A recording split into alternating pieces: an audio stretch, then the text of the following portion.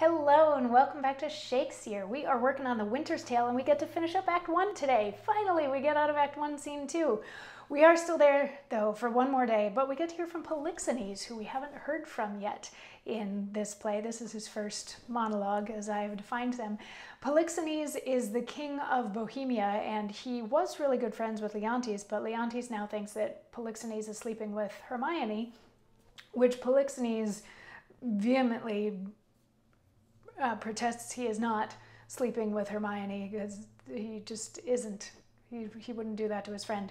So anyway, he found Camillo, who was told that he has to poison Polixenes, and was like, what's wrong with Leontes? And Camillo's like, I can't tell you. Polixenes finally gets this out of him that Camillo is supposed to kill Polixenes, but doesn't really want to. So Camillo instead told Polixenes, you know, if you trust me at all, you have to leave the city. You have to leave tonight. I can go around to all of the people in your group and get them out of the city too. Just, you know, a couple by this road, a couple by this road, just so that it's not so obvious that you're all fleeing. But you need to flee, and you need to flee now. And since I told you that my master wanted you dead, I'm kind of going to be fired and maybe killed, so can I come work for you? And Camillo ended his speech yesterday with like, this is all just if you trust me, if you believe me. If you don't, I don't really want to stick around to see the end of it, but I would very much recommend that you get out of here. And Polixenes responds, I do believe thee. I saw his heart in his face. Give me thy hand, be pilot to me, and thy places shall still neighbor mine. My ships are ready, and my people did expect my hence departure 2 days ago. This jealousy is for a precious creature.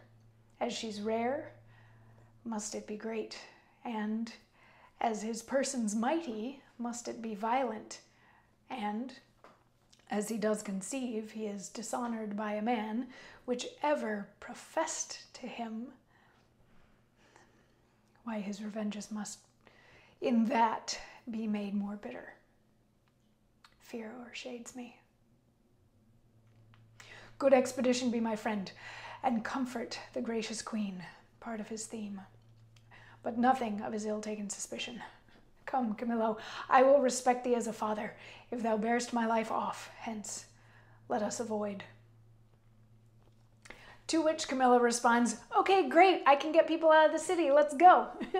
So basically, Polixenes also gives us a great thing to say to your friends as you're getting ready to leave the bar, just hence, let's avoid.